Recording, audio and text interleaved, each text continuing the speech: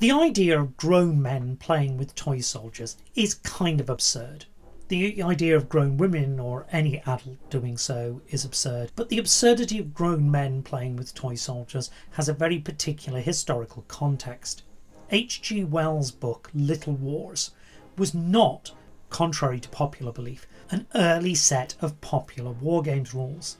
Wells was fully aware of how absurd his hobby was and leant into it hard, not simply as a form of introspection, but to extend that absurdity to actual warfare. This is a pacifist satire. This occurred to me today because I, like Wells, play with toy soldiers, and because my video content has been on hiatus for quite a while, since March, when the main content on the channel was unconditional surrender, and in particular my diary of my League games, which I have been keeping but haven't been posting. I was made to feel very awkward by contemporary events. The idea of talking about Russian troops fighting around Kyiv or Kharkiv was just icky. Ironically, though wargames have often been marshalled as an argument for pacifism, they have often served in practice to glorify war, rather than the absurdity of grown men playing with toy soldiers helping us to recognise the much more horrific absurdity of grown men doing terrible things with actual weapons. What it often does is to present war shorn of its human cost, reduced to a contest between great strategic geniuses. And I don't want to say that in a way that suggests you should feel silly or bad for playing historical wargames. I don't. I enjoy playing historical wargames. I simply want to point out that we all have individual lines, and my line of too much ickiness was crossed 6 months ago. But with the passage of time, I feel more comfortable returning to the channel, and in particular my commentary on Unconditional Surrender League games, and potentially on other upcoming games on Board Game Arena. And there are 3 new Hex Encounter wargames under development on BGA. One of those, Memoir 44, already has a substantial playing community, and even some tactics, so will be particularly interesting to take a look at when it is finally released. Anyway, today's episode will be me looking at toy soldier games and taking them way too seriously, and it will be one of the most absurd of wargames settings, Games Workshop's 40k universe, and particularly its epic series of games. And I wanted to do that partly because I do in fact enjoy playing with these, and partly because it gave me an excuse to explain the recent hiatus, which I just did. The topic for today is scale, in particular the difference between playing with scale models and playing with toy soldiers. Because that is what I play with, toy soldiers, not scale models. These aren't scale models, and I'm going to explain why. Because scale modelling is a totally different and significantly more popular hobby than miniature wargaming. One I've personally never been inclined towards, but which clearly a lot of people enjoy. The series of games I'm going to be talking about are the epic games, which Games Workshop properly kicked off in 1989 with Space Marine. This was a radical thing. At the time, Citadel miniatures were just so much better than any of their competitors, and Games Workshop brought that to a micro-scale wargame, and suddenly these weren't just blobs on a stand. The original box had a whole army's worth of models, though it only actually had 3 types of model: a single infantry figure, a transport, and a tank. And Games Workshop invented a whole civil war for their universe fluff to justify using the same models on both sides. Technically, Space Marine wasn't the first game. The year before, they'd released a giant robot fighting game which is compatible in terms of its rules, called Adeptus Titanicus. And since then, they've re-released these games multiple times, most recently the giant robots element of it in 2018. The question for today, which will explain the difference between scale modelling and miniature wargaming, is what is epic? Or, as it is often known, 6mm as a scale. Wargamers refer to their scales by an approximate height of the average man, in contrast to model railway enthusiasts who use a letter code for the gauge of the track, or scale modelers who, sensibly, use an actual scale. So for example, Wargaming's 15mm, a very popular scale, is the also popular HO railway gauge, and the less popular 1:100 scale modeler's scale. 6mm is usually thought of as 1:300, or, if following the other long-standing manufacturer at this scale, GHQ, as 1:285. And this figure, the very first infantry figure GW released for Epic, is exactly 6mm tall, 1.8 meters at 1:300 scale. But this, which was the second round of sculpting of Space Marines for Epic, is 6.5mm. And this, a miniature from Onslaught representing a compatible, big-shouldered, power-armoured warrior, is 7mm. And the Vanguard range figure, the most recent thing in this style and claiming to be of the same scale, is a staggering 10mm tall, which would be 3 meters at 1:300. That last one is not even the same scale as the first three. 10mm is an actual but not very popular wargame scale, quite distinct from Epic. This is an example of scale creep, where successive sculptors want to create more detailed models, so they make them just a little bit larger each time to fit in a bit more detail. You should, despite the limits of my camera, to be able to see that on these models the sculpting gets a little bit more detailed on each one as you move from left to right. As a result of that, the models gain a competitive advantage. They sell better.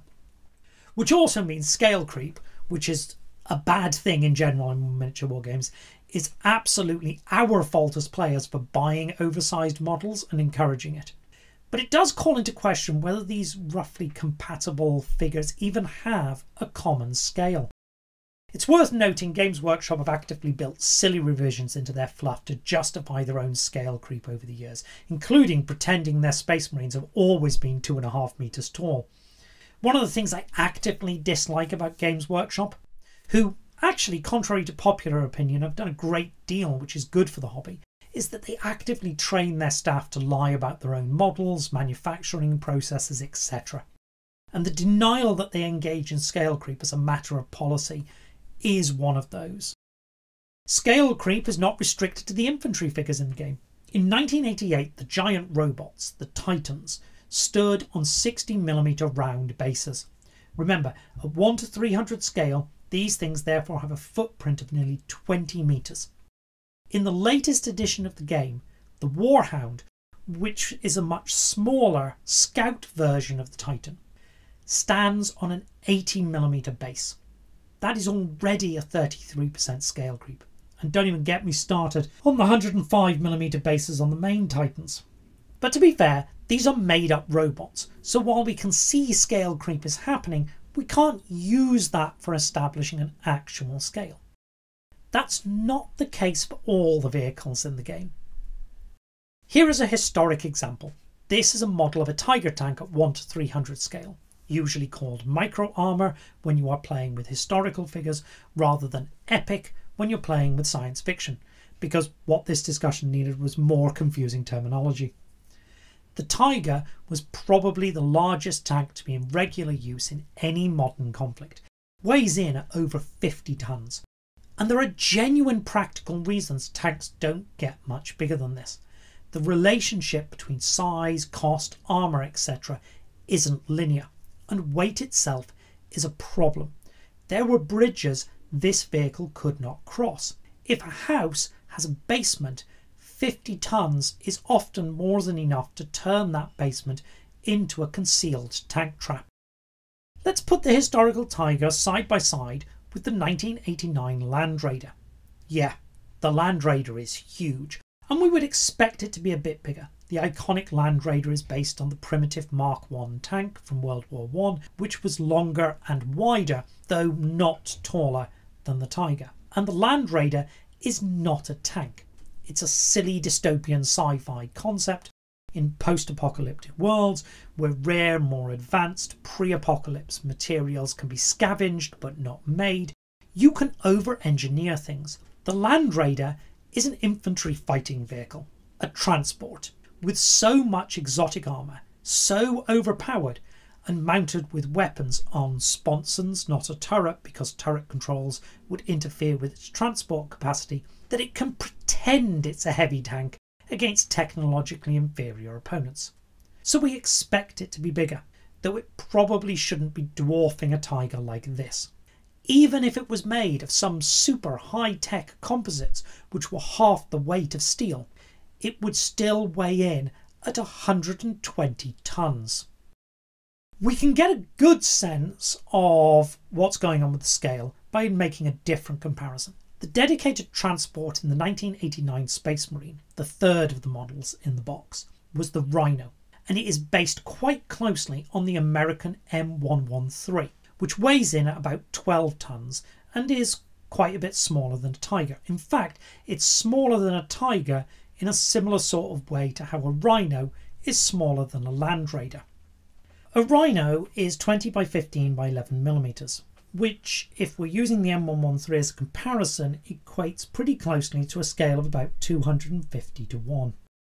So the vehicles in the first version of the game are on a different scale than the infantry models. And as we'll see, that's not that weird in Wargames, but it's not the end of the matter. By this point, looking at the miniatures, I was well down the rabbit hole, and so the next stop was the shed.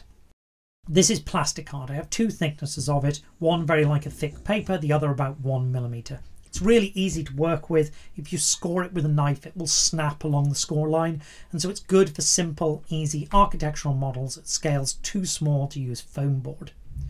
What am I building? That is fairly simple. I'm producing a 250 to 1 scale, which we just established is the scale of the vehicles, model of the terraced house I live in, which is a 3-storey with a slightly elevated basement Edwardian house in the UK. This will give me a scale reference for the vehicles. I do have to make some compromises. This is a house in the UK, so it has sloped roof, but you have to have flat roofs in Wargames because you need to be able to place infantry on top to show they are occupying the building. I've simply flattened the roof at the rear, but so that we can see the scale at the front of the house, I've kept the full elevation but collapsed the actual roof in so that the figures can stand inside what is effectively the attic. Here you can see the model is not yet finished, but I've slapped an undercoat on it. Just to be clear again, this is a tiny architectural model at 250 to 1 of a 3-storey house with a basement, the building I live in. And as we can see, the tank works pretty well next to it. That looks about right. Here is one of the shorter buildings that came with the original Space Marine box set in 1989. So it came with that tank. It's 6 stories tall, but it's only just higher than my 3-storey house. So the buildings in Epic clearly aren't either the 250 to 1 of the vehicles, nor are they the 300 to 1 of the infantry. They seem to be about 500 to 1. But the madness isn't over yet. There are other scaling decisions in a war game that can further confuse this. Fortunately, in Epic, one tank model represents one actual tank, or in this case, one imaginary made up, not quite a tank. But that 1-to-1 ratio is not the norm. Most games have what is called a figure scale, as well as one or more miniature scales. This is a unit based up for the wargame Impetus. It's a group of 13th century Russian infantry. Here, 16 figures represent a unit that would have actually contained about 500 combatants. So a figure scale of about 30 to 1 of the original combatants to the figures. And games that have a figure scale obviously have a ground scale that is different to their miniature scale, because the space occupied by 8 infantry in the front rank of a unit actually has to represent enough space for about 50 infantry. And if you're thinking a 1-to-1 figure scale is going to avoid that ground scale problem, you are about to be sorely disappointed. Here we see our heavy pseudo-tanks moving into short engagement range with one of our giant robots.